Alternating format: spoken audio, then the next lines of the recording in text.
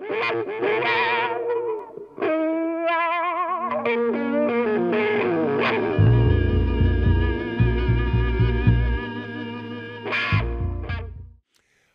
knew them and had met them, and I played with one of my bands as an opening on one of the gigs that they were playing.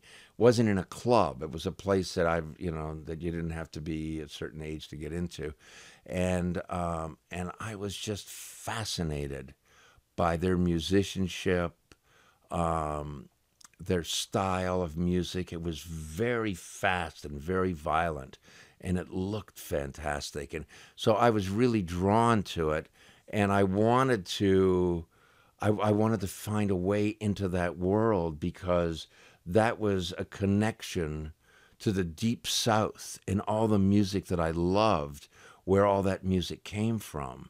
And they were the closest thing to it, and they were like great guys. And so I just started hanging around a little bit, and I tried to do it in a way that they didn't tell me to go away.